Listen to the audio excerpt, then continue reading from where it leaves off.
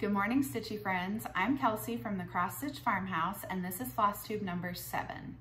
I'm excited to be back filming a video for you guys today. I know it has been a little while. Summer craziness has just been, it's in full effect right now. So it's been a little hard to get a video in, but my kids are still sleeping. We've had a long week. I think they're really wore out. So I was like, I'm gonna get up, film this, and hopefully they won't even be out of bed before I can get this all put away. So fingers crossed for me. What's been up? So I mentioned in my last video, I was headed to Texas to visit my bestie. So I went there for 3 days. I had a great time. I got in some much needed bestie time. We went to a concert. I'm wearing the t-shirt I got there. But it was really great. We had so much fun. And then when I got home, we went into full baseball season mode. We had games and practices all throughout the week.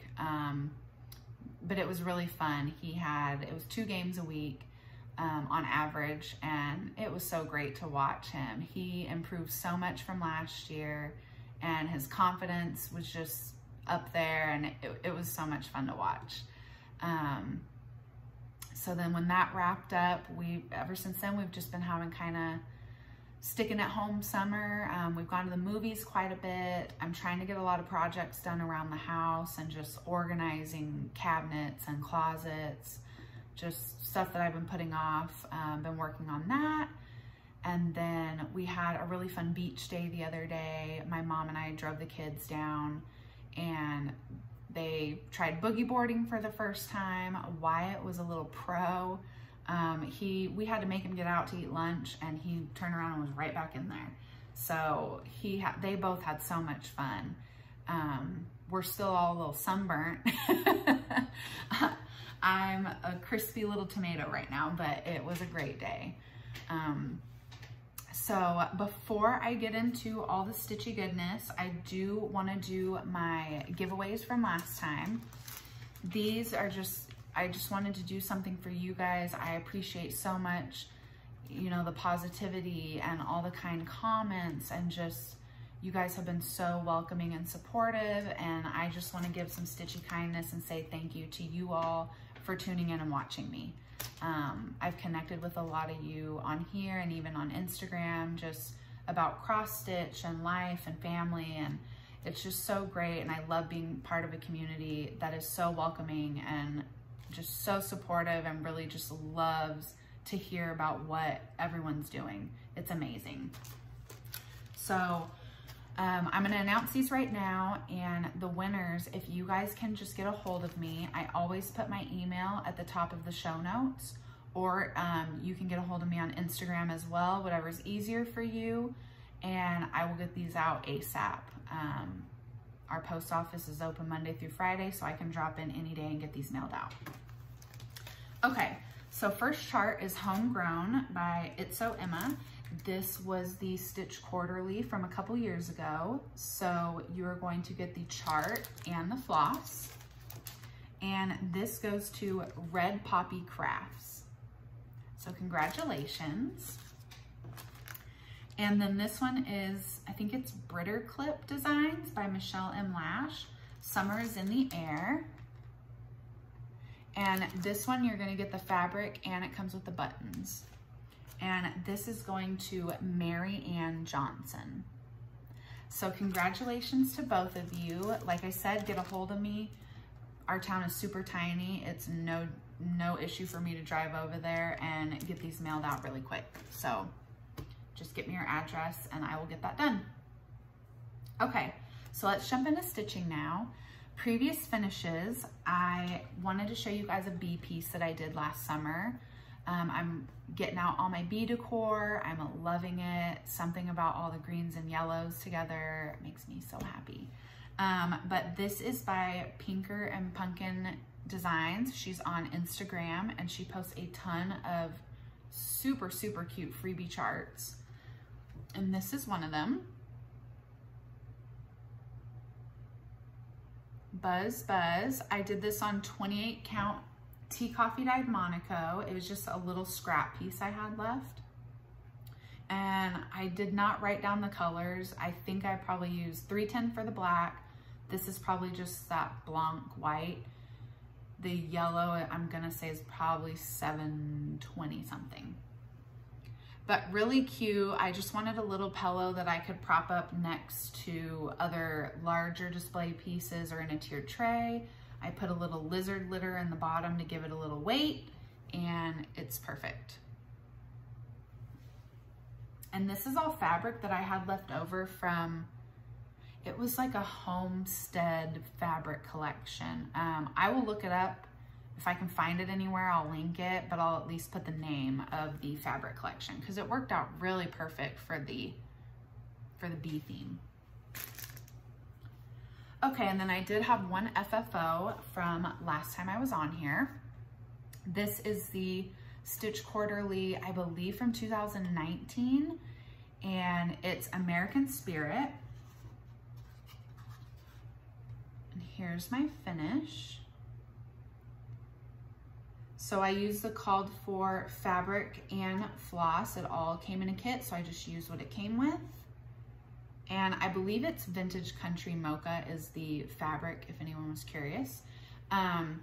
And then the ribbon is all from Hobby Lobby. You might get lucky and find it on clearance right now. I know they're bringing in all the fall stuff. And I just finished it on this, it's actually a candle holder that I had from Gold Canyon Candles. It's just getting old and I've changed some of my stuff. So instead of throwing it away, I figured, oh, I'll slap a cross stitch on it. And it worked out pretty perfect. Okay, I did have a couple of finishes. I have been really good and I have not gone to Hobby Lobby or Michael's since summer break started. I'm starting to have withdrawals, but so I need to go so I can get some finishing pieces for these because I want them out now.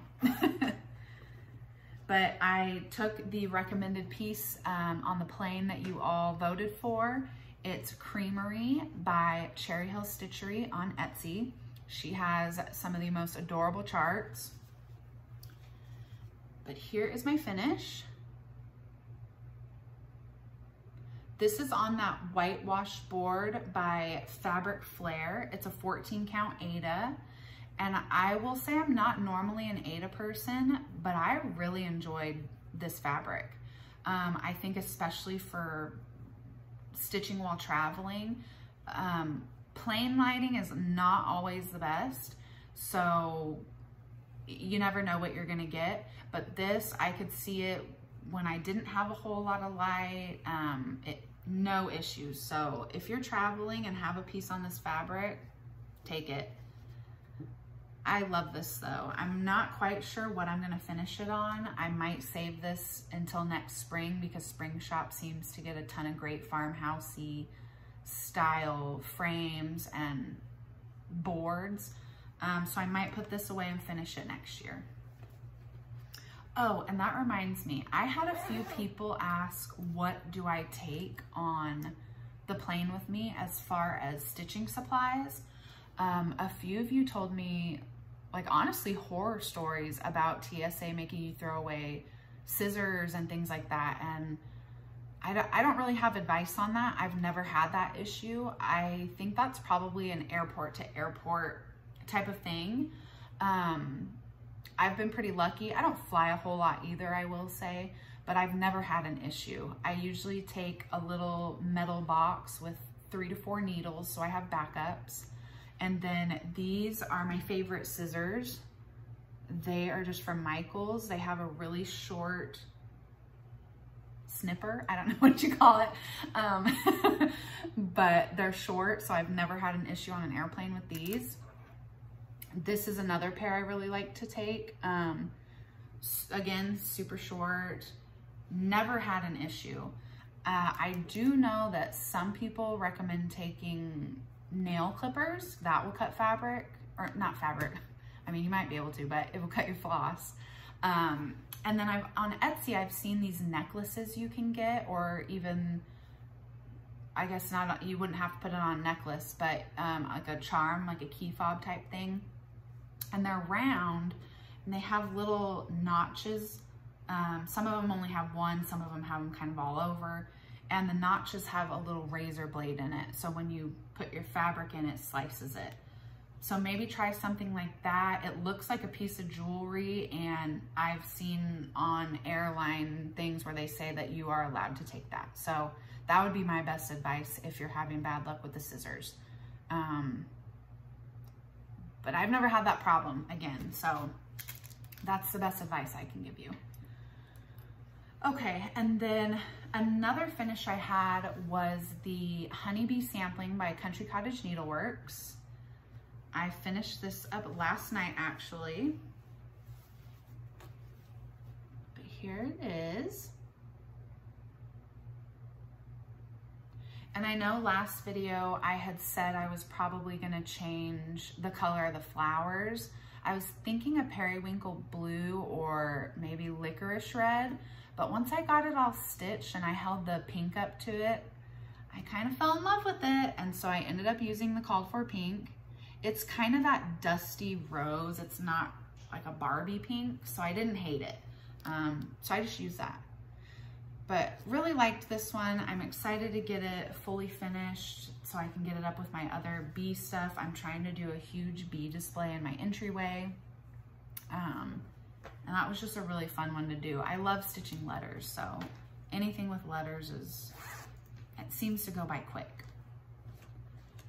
Okay, and then I think I took the chart out of my bag. So I have the September chart, but this is the new month-to-month series by Stitching with the Housewives. And I signed up for the Fat Quarter Shop Club, so they just send me a chart each month. And this is my August chart. I'm using that 32 count gingham fabric I found on sale at Hobby Lobby. I dunked it in some coffee tea dye really quick, and I think this looks so perfect. And I've decided I'm gonna do all the charts on this fabric, so I know Fat Quarter Shop sells the same exact fabric in larger cuts, because I think this is probably just like a fat quarter piece. So I'll see if I can get a really big piece from them, and that way I'll have it ready to go for all the other months. But here's the September chart, and I just know that red is gonna look gorgeous on that gingham. So if you haven't ordered, here's me encouraging you to order this series because it's adorable. Okay. So I have a couple other whips. I worked on these all throughout, and then this was a new start. It's the chicken chart I was also thinking about taking on the plane. So glad I didn't. It has way too many color changes. That just would not have been smart. But I did start it when I got back. So I don't have a cover photo, but it was just called Chicken Chart, and it's on Etsy. The shop is Your Favorite Stitch. But here's what I have done so far. I just have the little gate up there, and this is part of the rooster tail. It's on 28 count, is it smoky white linen. I love how it just looks a little dirtied up, and I'm thinking I might get this done and put it in my laundry room or in my kitchen. I love chickens. I don't have a backyard big enough to have them, so I stitch them. Okay, then another of my favorites, Fall on the Farm. I have really been enjoying this series. Fall has my heart. I love it. I love the colors. I love all the pumpkins everywhere. I love the colder weather, just everything. So this series is great. I'm on chart 7, Pumpkin Patch. I just finished this a couple days ago. And this is by Little House Needleworks. Again, I joined the Fat Quarter Shop Club, so they just send me one a month. I am anxiously awaiting the next one. But here's what I have done.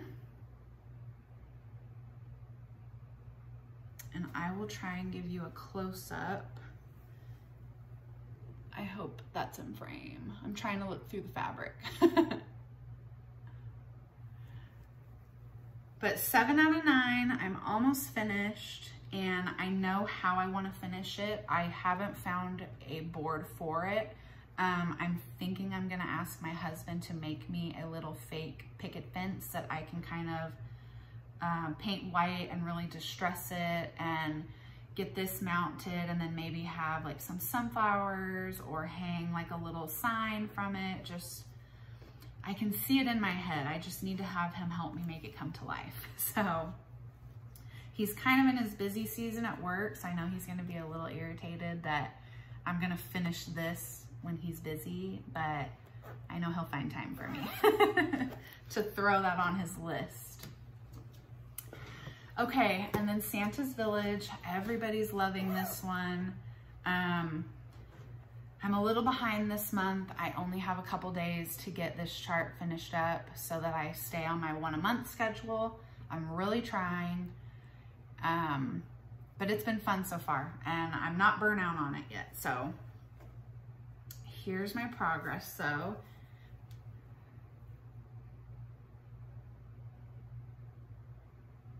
and I think I didn't show the chart because I forgot it in my, I'm pretty sure I left it in my bedroom, but it's Country Cottage Needleworks. I'm on chart 8, which is Candy Cane Cottage.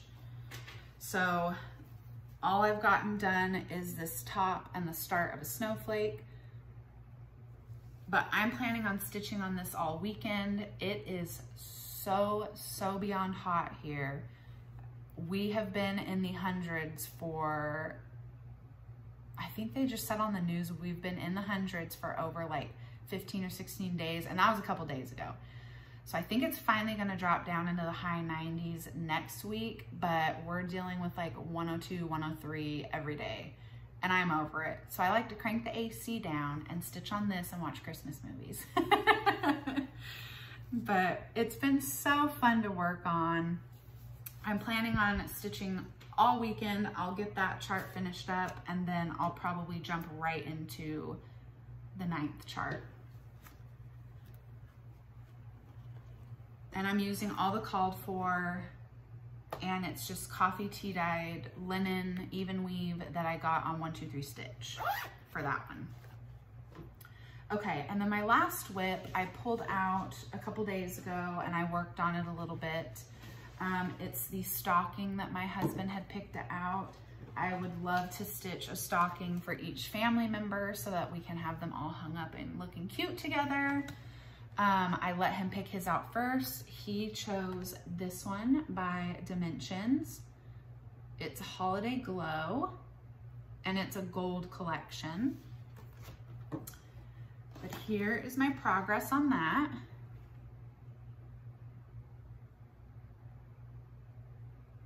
This is width to width, so that's how wide it'll be, and I just need to fill in the top down to the bottom. But I'm really loving this. The detail is just amazing. That's one thing about Dimensions I really like. There's so much detail in this already, and then when you go back and add that back stitching, it just makes everything pop. And I save all my back stitching for the very last finish. I love it though. This is a really fun one. I'm not gonna have it done by this Christmas. There's no way. With having Santa's Village, Fall on the Farm, and now the month to month that I'm trying to get one done a month, I just don't have time. It's not gonna happen. But I would like to get halfway done maybe by the end of the year, and then I can do the other half next year. So if I could get a stocking done every other year, I'd be happy with that. I need to be more realistic with my, with what I can actually get done. But there's that. And this one's hard too because the fabric, you're using so many, you know, like bundles of floss on it. It calls for like sometimes up to 4 or 5 threads at a time. So you have to really pull it through the fabric, and I end up tearing my fingers up. So I need to, my husband has, I think it's called moleskin in his like first aid kit. So I need to borrow a little sheet of moleskin and cut some finger band-aids for myself because the needle on that one tears me up. Okay, and then I have a little bit of haul, not too much. Like I said, I've been really good. I have not gone to Hobby Lobby, Michael's, anything. We've just been enjoying summer with the kids, so I really need to get in there and get some finishing supplies. But I did get a couple little gifts that I want to show you.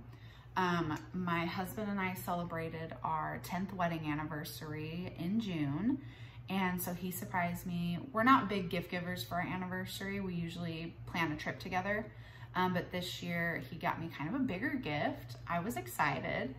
I've been wanting a new glue gun for a while, and before I had, I believe it was Gorilla Glue. Oh my gosh, I can't talk today. Gorilla Glue brand. But it was a mini, so it's just a really small orange glue gun. It used the mini glue sticks, which it was fine. I used it, I've had it for years. But just with the amount of cross stitch I'm finishing, I was going through glue sticks like crazy. And I told him, you know, I think I need to get a full size, and I would like to get a cordless glue gun. And so he surprised me with this. It's Ryobi brand. We're normally a Milwaukee tool family, but they're late to the game on their glue gun, so we're giving Ryobi a chance. And I will say, so far I love it. It came with, he bought it in a kit because we didn't already have Ryobi tools. So you got the glue gun, you get the battery. I don't know how to, so you get the battery, you get the charging dock that recharges this. And I think, man, I remember it was ridiculous. You get like 12 hours of battery or something. Like, it was a lot, more than you need. But you get that. It came with a bunch of glue sticks to start you off, and it comes with 3 different tips. So let's see. Hopefully you can see that. This one's kind of an oval shape, and then it came with a really small round tip and a little bit larger round tip. So that's pretty cool. And then look, it has a little drip tray that you can pull in and out. I thought that was so cool. But it has 2 heat settings, so I am gonna warn you, the hottest heat setting, like, they're not playing. It was so hot when I went and put a line on my sticky board to, when I was finishing a cross stitch, the sticky board, like the glue started smoking. That's how hot it was. So I was like, ooh, I'm a little worried. Pretty sure I gave myself 2nd-degree burn on 2 of my fingers. It was bad. So I put it down to the lower of the 2 heat settings, and it was perfect. It was just the right heat. I could push the fabric down on the glue and it didn't burn me, but it held really good. So I'm warning you, if you do get one of these, be careful. They are not playing when they say high heat. But if you're in the market, I highly recommend this. So far, I love it. I have no complaints. I've used it quite a bit. I'm almost out of glue sticks, so I need to go get more, but definitely recommend if you're looking for one.